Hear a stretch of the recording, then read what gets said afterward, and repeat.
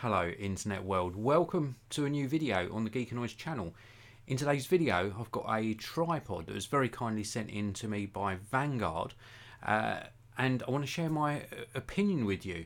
The first thing I want to just tell you about is that there are lots of different types of tripods. Some are geared towards photography, some are geared towards videography, and the latter, the video focused tripods, can of course also be used for photography as well.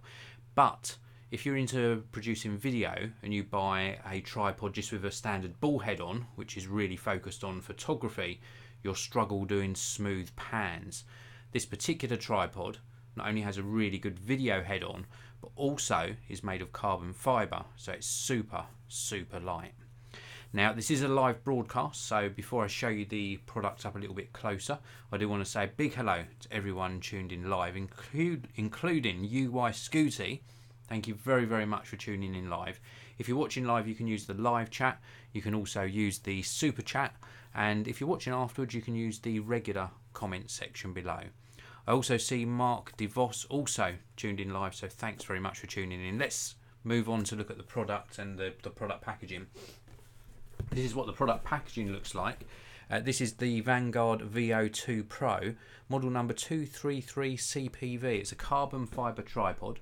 It comes with the VEO2 PH-38 dual pan head, and it's a 3-section tripod. So there's 3 sections in the legs that you can extend out to make the tripod higher or lower. Let me just read you off the specs on the top because I can never remember this. 58 centimetres when it's its smallest form, sort of packed down. Fully extended maximum height is 146 centimetres. It weighs in at 11 pounds or 5 kilograms, and it can hold 3. I think I got that the wrong way round. I think it's 11 pounds or 5 kilograms of capacity that it can take, and it weighs in at 3.53 pounds or 1.6 kilograms in weight. It's 23 millimeters? 23 millimeters gauge on the actual size of the legs. Now you obviously get the tripod inside the box. You also get instructions. You also get some additional bolts and spiked feet in a bag. You also get the little sort of plate to mount your camera onto the tripod itself, and you also get this really nice shoulder bag with a little drawstring piece on the top to carry said tripod in when you're walking around. The actual tripod itself is extremely well made. I'll show you a camera on it very shortly. I just want to show you, look, this is so light. It is a super light tripod. We've got plain leg here, and then this one, which is the one you're going to sort of hold on to when you're moving this around, has got some rubberized section on it. Then you've got the turn lock mechanism on here, so the legs are locked at the moment. You turn this to release the leg, and then you can extend out the additional sections, and you can actually lock these in at any position. They don't have to be fully extended to lock them in. So you can lock them in halfway, or indeed when they're fully extended. Then of course you've got the third section here as well. So very nicely done. Let's just put this back together like so, because I'm going to have this on the desk. So we're going to just lock these back in. So now they're locked into place. We've of course got rubberized feet. You can replace these with the spikes. The center column just here has got a little hook on it. A lot of people ask what the hook's for. Well, one, it can be a convenient place to hang your camera bag, but secondly, you can use this with little bags of stones, for example. And if you're on a surface where you need a really stable base, you can hang sort of something that's weighted on here, and it just gives you a more stable base. It sort of anchors down the tripod a bit more. And then if we look up the top here, we can of course turn this here and extend that center column, so you've got extra height on the center column. We have got a bubble level just here on the base, and also a bubble level on the top of the head as well. So if you need to get everything nice and level, you can. You can also push these buttons in. So you've got buttons on the legs, so we can actually put the legs to a different angle, or we can have them at the more upright angle. So you can angle these legs out as you choose. And then we've got various controls here, various locking knobs, and these allow you to reposition your camera. And I'll show you that once the camera is indeed on the top. Now let's grab my camera. So I've got a Nikon Z6 here with a 24 to 70mm lens. I'm going to put it on this way round. So we just pop this on the top plate, and then we're going to tighten this in. So we lock the camera in place.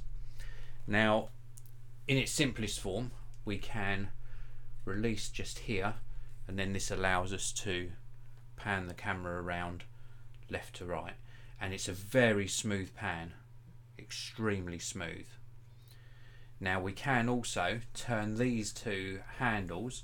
If we turn this one, it allows us to tilt the camera this way. Let me just turn this round so you get a better look at that. So I can turn this one, and it allows me to turn the camera on this axis, and then I can lock it in when it's level. Or indeed, you can go down into portrait mode if you're using this for photography. Remember, up and down. It's still a very nice fluid movement, but it's a little bit more difficult to get a smooth up and down pan. But with a bit of practice, you can certainly do it, because it's dampened nicely, and it allows you to get that very smooth, sort of from a lower position to a higher position pan. So really nice head on here.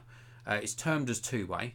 I always term these, it's just my personal way of talking about these, I always term these as three-way, because you've got one which is this movement, you've got two which is this movement, and then you've got the third which is this movement.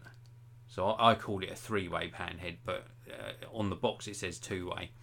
But just a really nice combination of really nice controls, super smooth, very nice features in this tripod, really nice head, and a nice compact head on here as well for a video head. So I think they've done a good job on that, and a very lightweight tripod, super easy to carry around. Let me just remove my camera off here. Just very easy to carry around. I just want to show you this top plate. I'm going to remove it from the camera. So the little plate that goes on the bottom of your camera is nice and compact as well. It's got this little turning piece on it.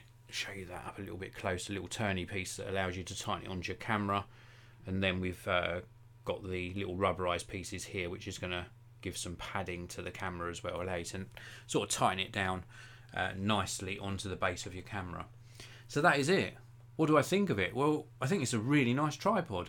I love the lightweight aspect of it, because it's made of carbon fibre. Love the head, very smooth panning, super useful for video, but really nice that you can get that round into portrait format as well and use it for photography really easily as well. So that is it for this video, and I thank you all for tuning in. If you've got any questions at all about the tripod, tripods in general, photography, videography, pop them down in the comment section below. That's where the discussion happens. If you want to pick up this tripod for yourself, then please do check out the links down in the video description area. And also there's a link down there to the Vanguard website, so you can check out their whole range. They do so many different tripods and accessories and camera bags and things like that. So please do check out that link as well. Thanks for watching, everyone. If you are not already subscribed, please do subscribe, hit that subscription button and the notification bell so you don't miss out on my future videos. And also, if you want to follow me on social media, I'm Geekanoids on pretty much all the social media platforms. Hit the like button if you enjoyed the video, and I'll see you in another one very soon. And for those of you still watching, thank you for tuning in live, and the comments, really cool comments today on the live chat. Thank you very much for that. I'll see you all again soon, guys.